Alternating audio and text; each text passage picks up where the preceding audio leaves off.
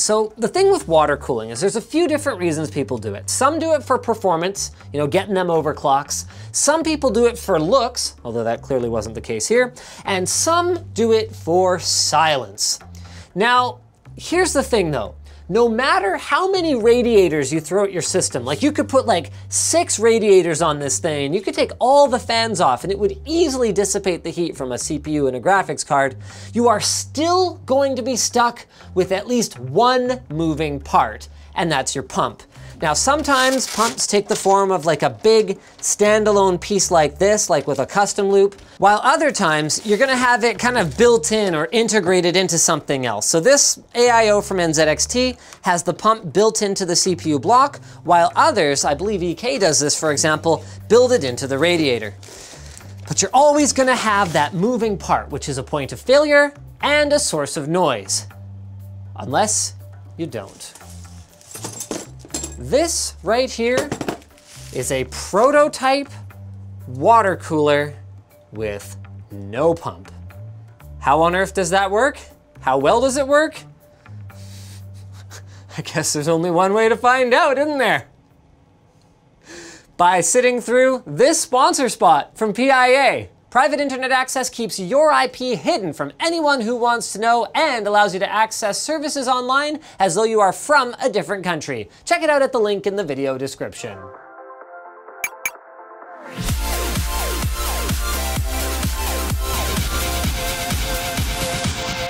So I first got turned on to the idea of pumpless water cooling when I was reading a post on extremesystems.org. That's a blast from the past. Way back in 2008. So a user by the name of OCZ Tony, who worked at, you guessed it, OCZ at the time, was doing some experimentation with their upcoming CPU water block, which I'm not sure if it ever got released or not, but it's hardly the point.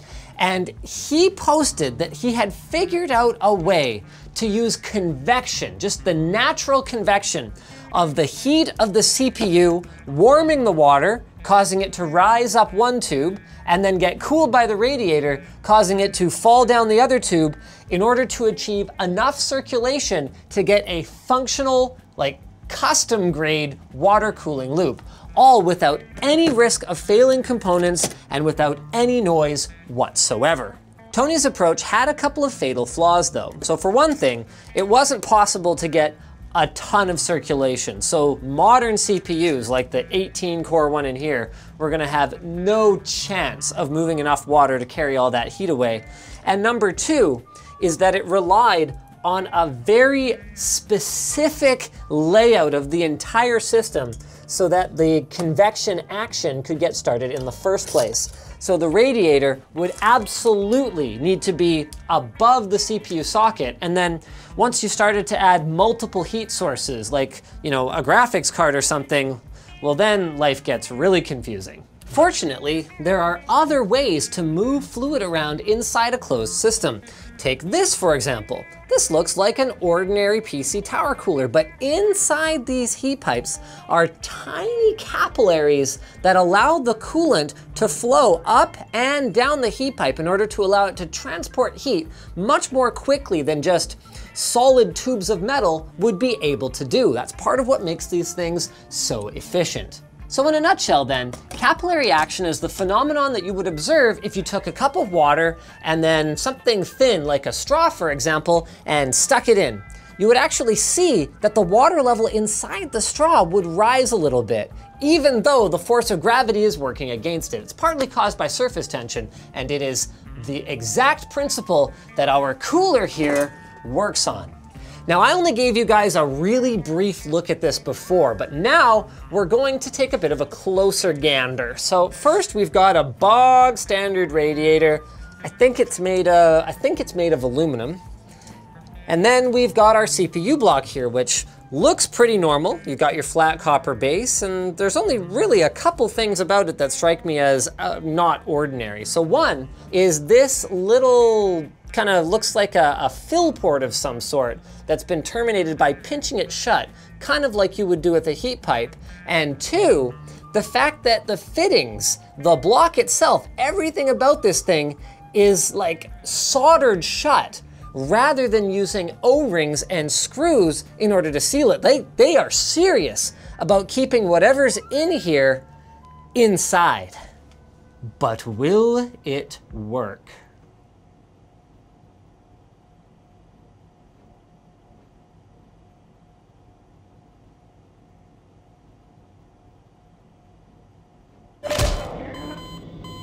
Now this is 10 out of 10 engineering sample stuff. Tech sent it over, but this is not to be evaluated for its performance or the packaging or anything like that. This is just a concept stage device, which means that mounting this is probably not going to be that simple. There's no instructions. So that kind of looks like it goes there.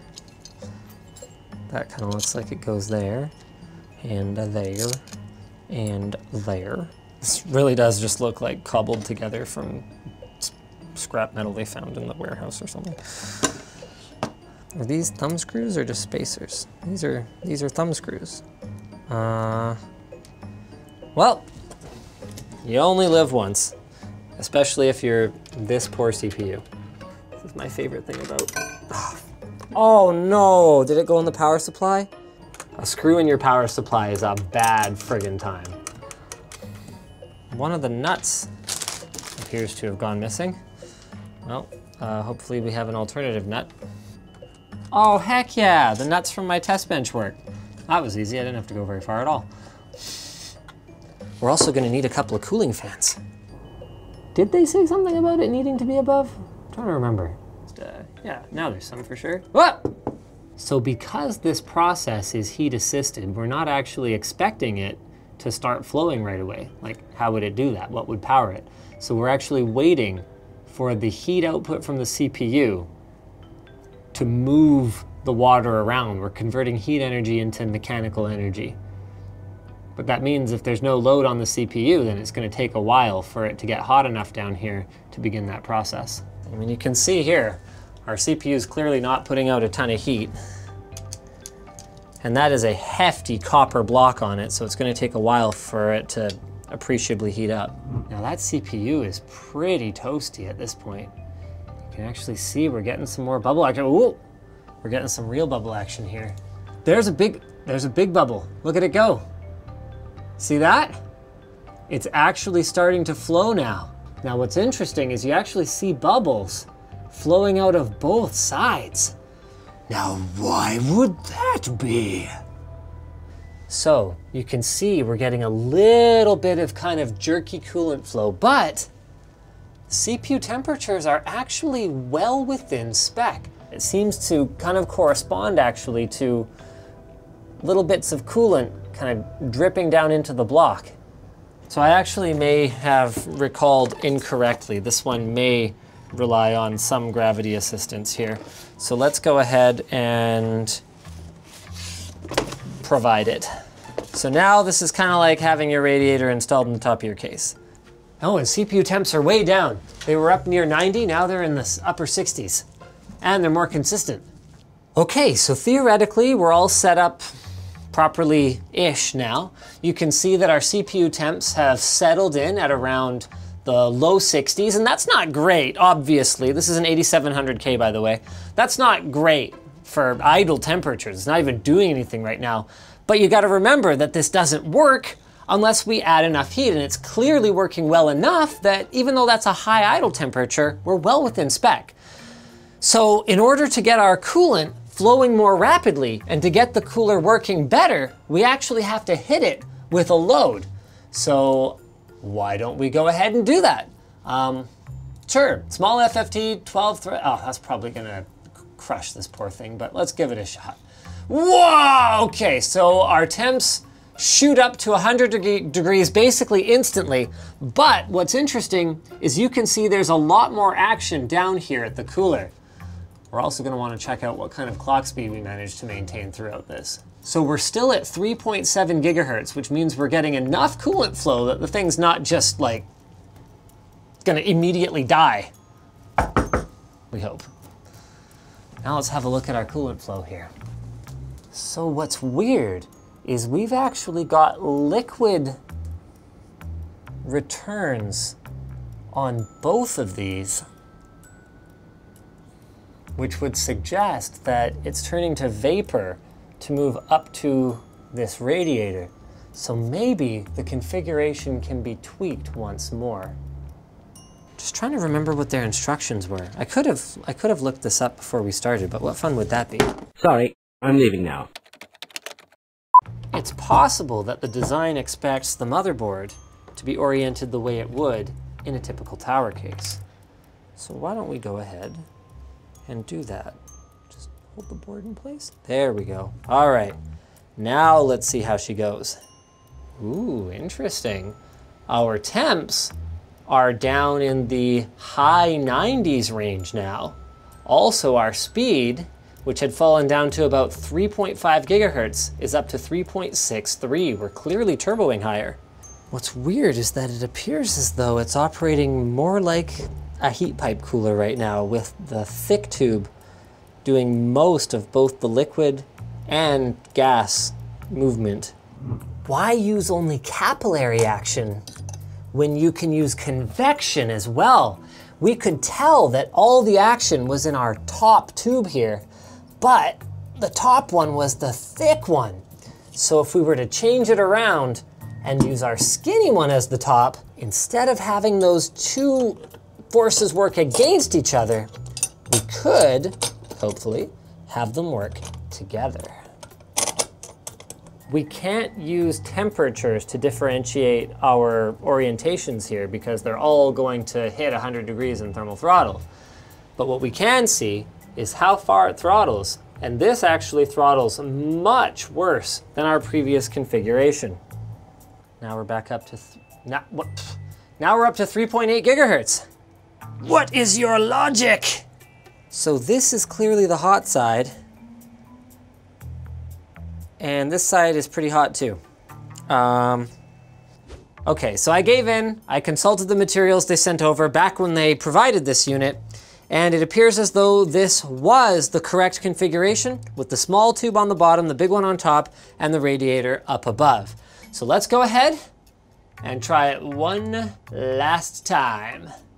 So this is the best result we've gotten so far. We've only got one core that's at 100 degrees, and we're turboing up to about 3.8 mid to 3.8 high gigahertz. That is not a bad result. Now, it's obviously not a perfect result, which is probably a big part of the reason that this, even though they've shown samples of it as long as like a year and a half ago, hasn't turned into a commercial product yet, because there's a lot of fine tuning to make this work. For one, basically endless tuning and tweaking could be done on the diameter of the tubes in order to allow for better coolant flow. For another, there's all kinds of different fluids with low boiling points, which is part of what actually allows this rapid movement that could be used to charge a system like this. We don't know what they're using inside. I'm sure once they figured out a formula that works, they would hold that as a very closely guarded trade secret. For another thing, remember how we showed that this whole system was sealed up? Well, maybe they're maintaining it at something other than atmospheric pressure. That could also affect the characteristics of the entire system. So, nothing like this is available from, any household brand that you'd recognize at this point in time, but I would say that this works well enough that there is still potential for this technology, and I'm personally very excited for the truly silent water cooler. I mean, ignoring that this particular one has fans on it and that it'd be very difficult to DIY something like this, but details, details, details. Oh yeah, and the bubbling does actually make noise. You can probably hear it. Get access to amazing games, books, comics, and more at Humble Bundle, and save money at the same time. They believe that when you pay for things, you should have the ability to select how much you want to give to each party, the creator, a charity, or even Humble Bundle itself. And you can either shop on specific titles through their store page or through their bundle sets. Pick the bundle that you want or subscribe to their monthly bundle to save even more. So go check them out at our partner link, lmg.gg/humblebundle. We're gonna have that down below.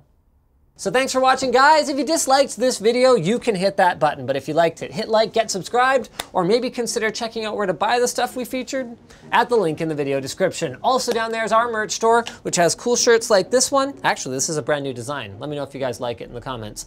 And our community forum, which you should totally join.